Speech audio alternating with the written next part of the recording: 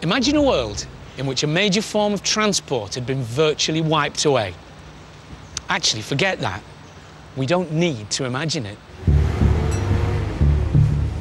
We don't have the choice. That's what's been taken away from us. Well, it is a nightmare, complete nightmare. Yeah. There's always a problem, always. So before you've even gone anywhere, you're stressed.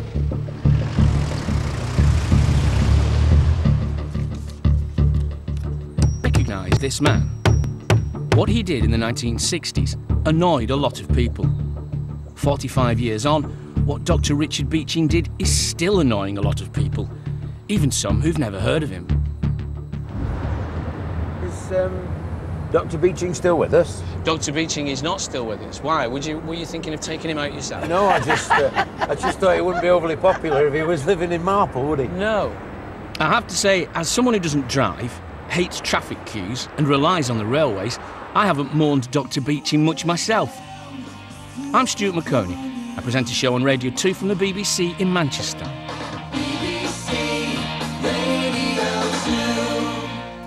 Since we're feeling a little reflective tonight, I think we'll start with some of the late lamented Nick Drake, shall we?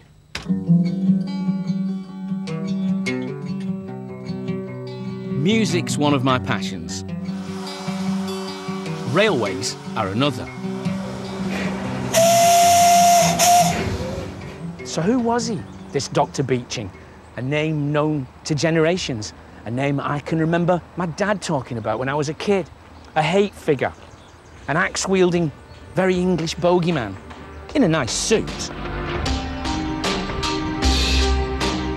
Dr. Beeching was brought in from ICI and put in charge of British Railways in 1962 when they were losing loads of money. His solution? Rip out 4,000 miles of uneconomic track, close 3,000 stations and scrap the age of steam. Instead, an age of craziness in which entire communities were cut off. The North West got off relatively lightly. Poverty levels were high, car ownership was low, people needed the railways, and so wholesale closures were difficult to justify. Nevertheless, plenty of places around here did still feel the sharp edge of Dr. Beeching's axe. And look at Manchester now. Transport in a pickle. Congestion charge looming. How much is Beeching answerable for? Later in the programme, we'll test that.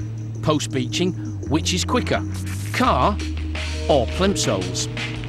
Meanwhile, how far has the man himself been swallowed by history? Would the name Dr. Beeching mean anything to you? Oh, indeed it does. And what does it mean?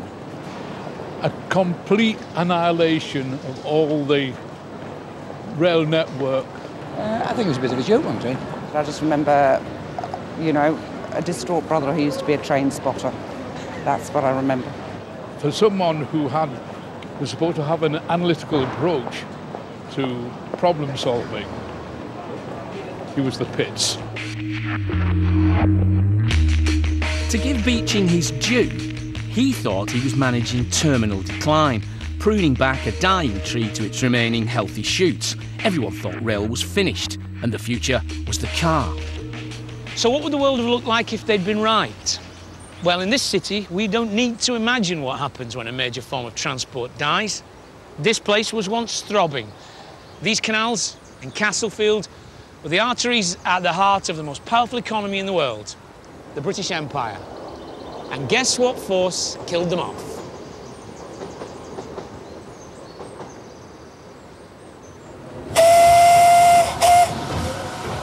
One of the beauties of it is it's so simple, isn't it? I hadn't really thought about that before. You put coal in, the water boils, steam comes out, it moves us along. Pretty much, yes.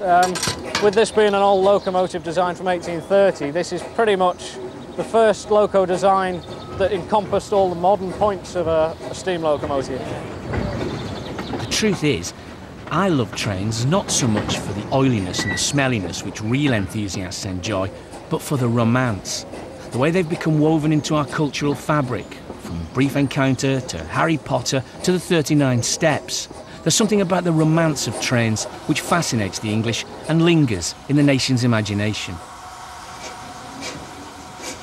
We're at the Manchester Museum of Science and Industry, and this is where it all began, where the world's first passenger railway opened in 1830, running between here and Liverpool. And two things attended its birth: congestion and furious controversy. Funny that, isn't it? It's no coincidence that Liverpool Road Station, the terminus for that first passenger service, was built here adjoining the old canal basin, which is just beyond those buildings there.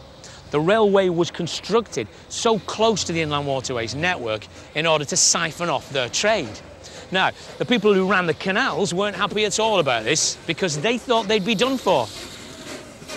And they were right.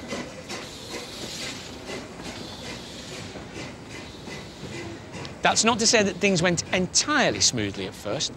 On the opening day of that first passenger service, as the train made its inaugural run, razzmatazz, buntings, fanfares, VIP guests, the train actually struck one of those VIP guests, an MP for Liverpool, and killed him.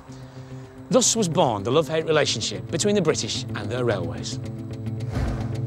In truth, Beeching inherited a mess. Take South Manchester, a tangle of routes and stations opened by rival railway companies, too much supply, not enough demand. He cut a swathe through them. Trouble is, his bottom line was business viability, not social need. The result? Welcome to rush hour Marple.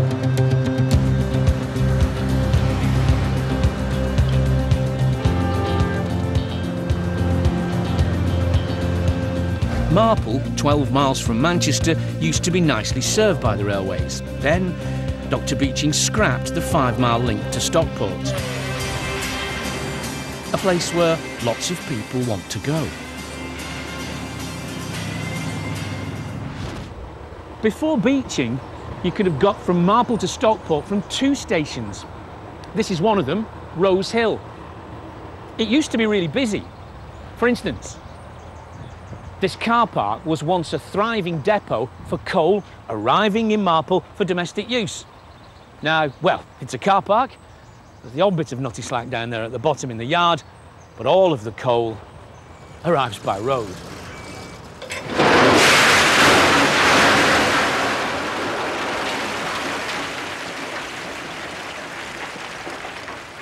"20 trains a day still leave this station, but the overall feel is, well, really rather sad. It feels abandoned and a bit of a relic. Down there, you can see where Beeching's axe actually fell, cutting across the track, trees growing across the line, and beyond that, the track torn up in 1970, a bit later than Beeching, but part of his wave of closures. That, for Rose Hill, is quite literally the end of the line.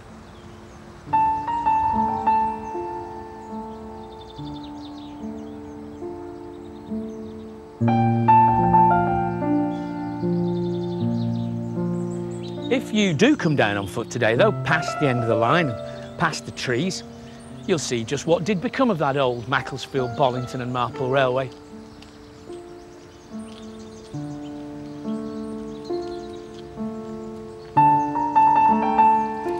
People have made the best of it, as with lots of disused rail routes. It's now the 10-mile Middlewood Way for walkers, cyclists and horse riders. great for the environment, not much use to commuters though.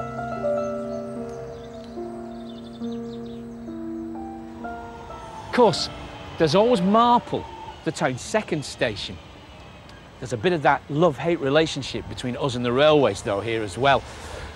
For instance, it's said around these parts that St Martin's Church, just here, right next to the station, was built deliberately to stop the station's expansion.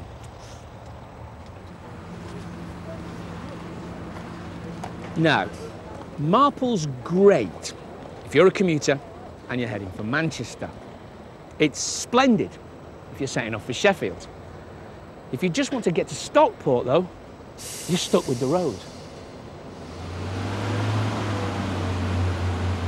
And you know what? Something bugs me about the whole situation in Marple, just like what Beeching did bugs me in other places where I stumble upon it, like my beloved Cumbria. I don't really know what Beeching was thinking here.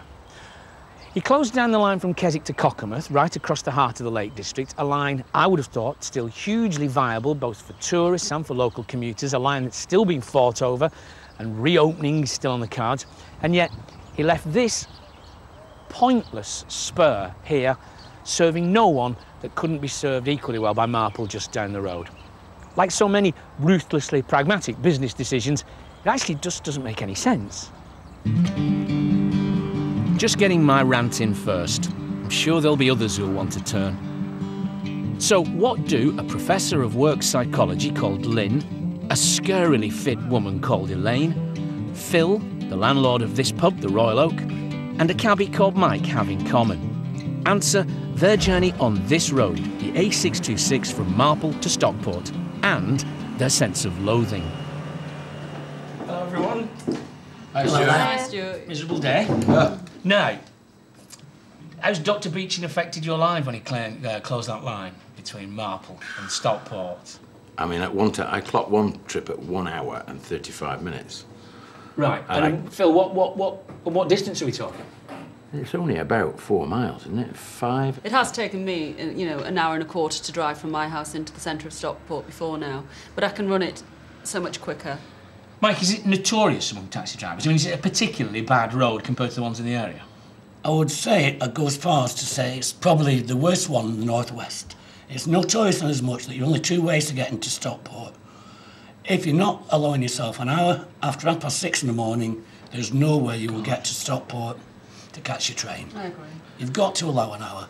A lot of us, you know, if we want to go to London, for example, on the train, then it makes sense to go to your nearest main station, which is Stockport, which is just a few miles away. So most people used to drive to Stockport and park.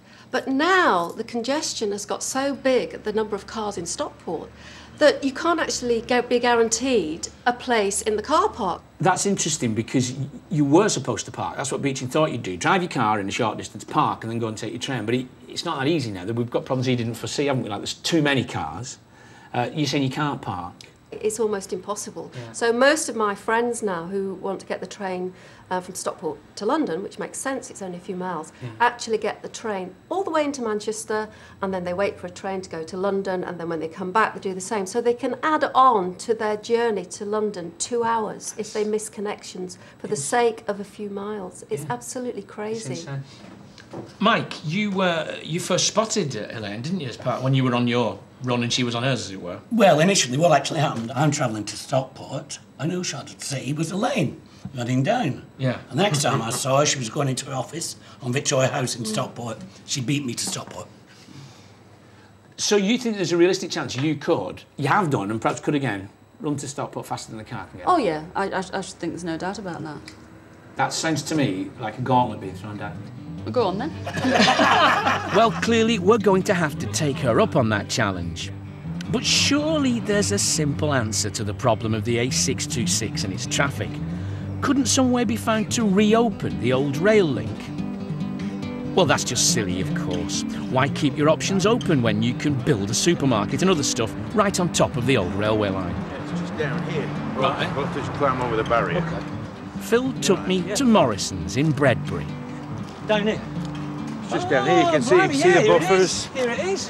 And there's actually an old carriage there. It's like, have they just abandoned that? That Looks just like parked it, yeah. up. Blimey. But there you are, you can see you'd have to Yeah. They've build a got that tunnel. right. They've got. Yeah. Oh, they were Right over it. certainly convinced it wasn't going to reopen, weren't they? Seems no one has an appetite for reopening old lines for trains, let alone building new ones. Ironic, then, that a form of transport Beeching would have thought obsolete is breathing new life into notions of rail travel. Manchester's modern Metrolink tram system is the great white hope of the congestion charge proposals. Not everywhere, though, will be part of the age of the tram, and they're not happy. Places like Cheadle. No trams for them under those plans. The congestion charge is something that the government very much wants. It's told Manchester, in fact, that the city can only bring in its £3 billion worth of transport improvements if it introduces the charge. Now, that's a tricky one for local councils because not everyone wants to pay a levy each time they go in or out of the city. Politicians hate doing unpopular things like that. It loses them elections. If the council gets the £3 billion, lots of it will be spent on a form of transport which comes in for as much stick as the trains. Beeching thought buses would come to the rescue too when he scrapped stations and local railways. Cheadle definitely needed rescuing. The town used to be spoilt. It had 2 stations of its own, Cheadle and Cheadle Heath. No way was Dr. Beeching going to put up with that kind of extravagance, of course. And to be honest, this station, Cheadle, was never any good for getting to Manchester anyway. Trains from here went to Stockport and Liverpool. You went down the road to Cheadle Heath for a train to Manchester, and that station's now vanished. This one isn't much cop anymore either. Not unless you fancy a pint, of course. Leaving you and people like Elizabeth, Carol and Dawn with the buses, or a long walk to the nearest station. No. The nearest one is 3 miles away or 3/4 of a mile away. 3 miles or 3/4 of a mile? Cheadle Hume is 3 miles Right. and 3/4 of a mile to Gatland. So it's not really a viable thing to do. Not really. Where are we going at the back? They've invited me to join them on the rush hour trip to work in Manchester. Now, normally they'd catch an earlier and older bus than this, run by another company to avoid the traffic. But even on this one, it's hard to hear yourself think when they launch into their litany of bus complaints. Very fusty smelling, noisy buses. No heating in winter. In summer, you're boiling hot because the heaters are blaring. You can have the windows open, it doesn't make any difference. It's the infrequency of the service during peak times. That is so frustrating. I don't understand. It seems to be that the bus that we normally get now, the buses are the ones that really are fit for the knacker's yard, basically. Yeah, the normal we should bus say that they are. that the normal bus that you get, that company wouldn't let us film on their buses. They were given the opportunity. But so why would you normally come so much earlier? Because the traffic's really bad. You can see the traffic's horrendous and there's lots of people get on the bus. There are plans afoot for a congestion charge in Manchester, and how, what do you think about that? How will that affect you? Oh, I'm totally against it. You're against it? I am. It's just penalising everybody, really. Yeah. I mean, I know there are, you're for it, aren't you? No, I'm not. I'm only for it in the sense that, it'll hopefully make less traffic in Manchester, but by the same rules, the charges are going to be horrendous. Yeah. Because you're going to hit at least 2 zones. Would you use trains if trains were available? Because again, it comes down to money, the cost of travelling. You have to weigh up the pros and the cons. The cost of trains is something I'm something of an expert on, because despite the best or worst efforts of Dr. Beeching, some lines did survive his axe, like the West Coast Main Line, something on which I spend an awful lot of time and an awful lot of money.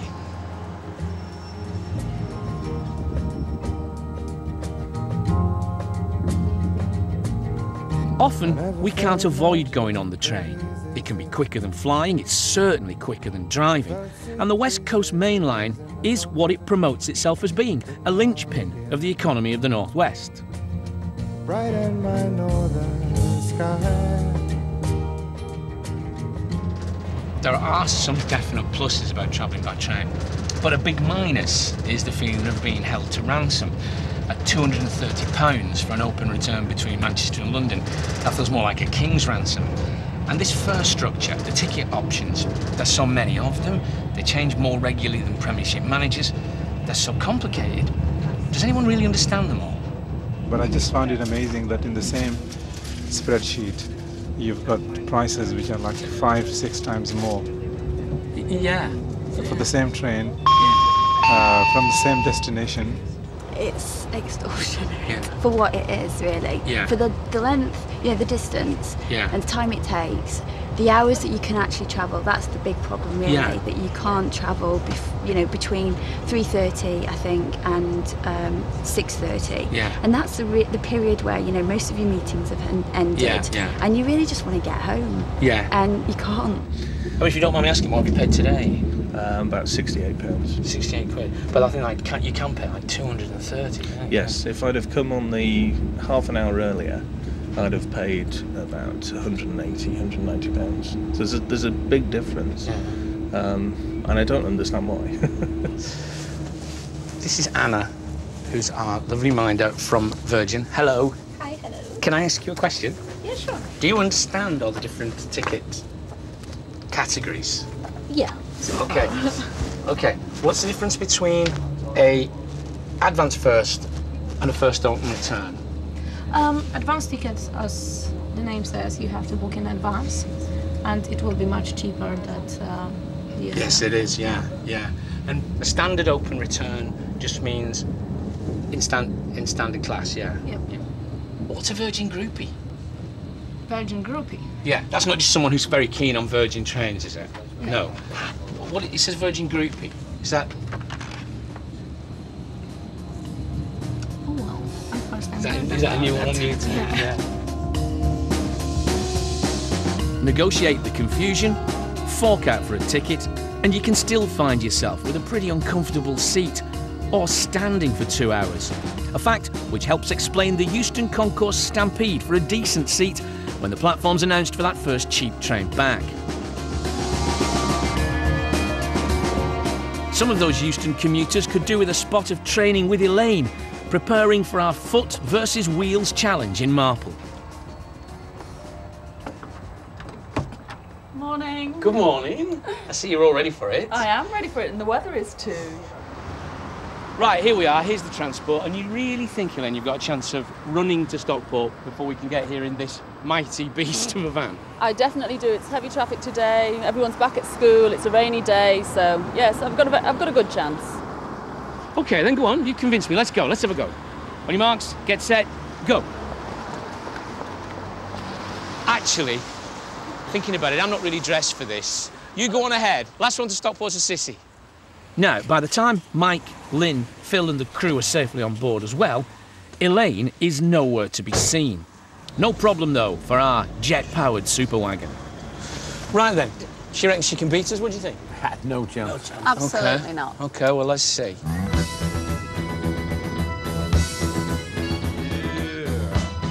have to say, we're not making bad time, This isn't bad, honestly. No. It's usually when you get over the top, though, isn't it? That's when it happens. Just here. Here we go. OK. Ah, look, This is where it starts. Yeah.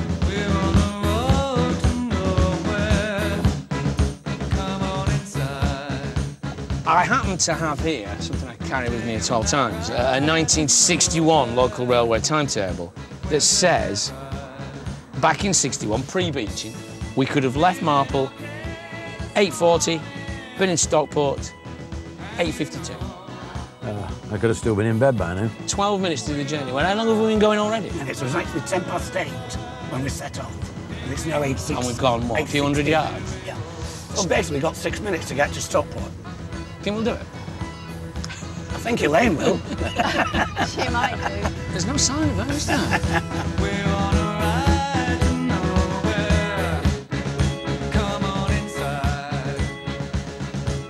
Yeah, you never want to have a heart attack between 8 and 9 on it in the morning. No. Try and have one at the weekend. Absolutely. Well, it does seem crazy when you think that a fairly clean and fast form of transport could have got us there in 12 minutes. Back in 40-odd years ago, you know. That's right. Nearly half a century ago. Yeah. I mean, the people who commute here every day I mean, it's an hour there and an hour back minimum. 2 hours a day, 10 hours a week. How many hours do you want in your life? I mean, you're taking years off your life expectancy with this thing. No, it must be like a nightmare. Well, it is a nightmare, complete nightmare. I mean, looking at the clock there, we should have been in Stockport 2 minutes ago. Yeah, yeah. According to the timetable. Yeah. Where's Elaine? I was just thinking that. Can I remind you that Elaine is nowhere to be seen? I know. Beeching thought that the car would solve everything. Beeching thought this was the answer to everything, was the transport of the future, you know what I mean? Where you can rocket along from Marple to Stockport at 4 miles an hour. Yeah.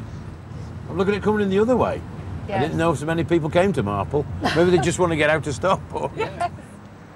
Well, is there a realistic alternative? Well, the only alternative is to put the train back. Yeah. Or run like Elaine's done. Or run like, yes. I think she's there. Up there, Where? look. As the bus goes away. There she is, can you see her? Oh, yeah. Yeah. Oh, we've got a chance of catching her up here. Yeah. Oh, we've got a clear run, he said, getting excited pathetically about the fact that in a car we might catch someone up who's running. Do you want to Do we win anything? Do we get anything?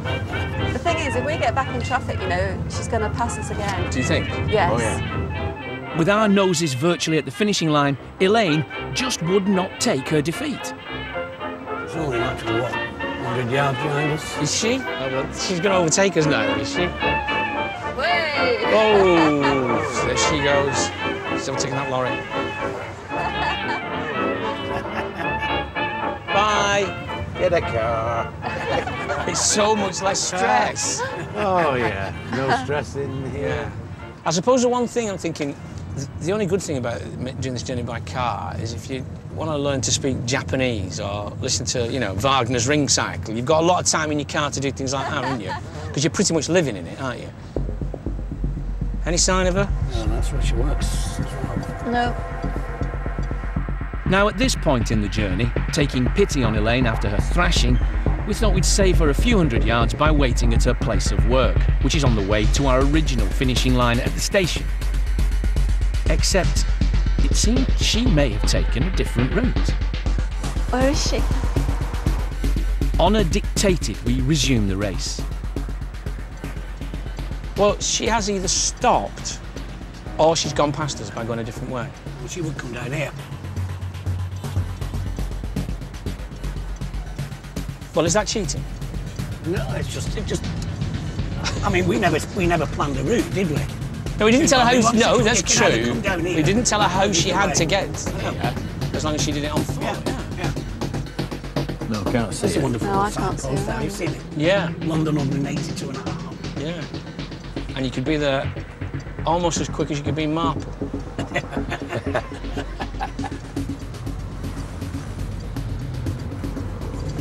Where is she? Oh, there she is. But she looks as if she's only just arrived. Oh, she's there. Yeah. So she's been there. Yeah. Did you cheat? There are ways. Did you don't catch a breath? Did you get on the bus? Waiting for you. Blimey. You got some water? No, I'm all right. I don't believe that. Well, congratulations. Well done. Begrudgingly said from the back seat, yeah.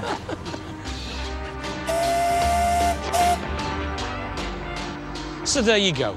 40 years on from those marvellous reforms, a woman on foot can now beat a car, which is just as well as there aren't any trains. Thanks a lot, Dr. Beeching.